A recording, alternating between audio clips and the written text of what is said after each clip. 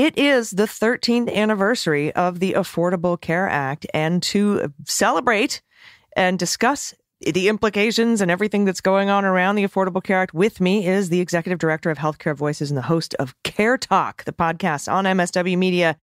Please welcome Laura Packard. Hi, Laura. Hello.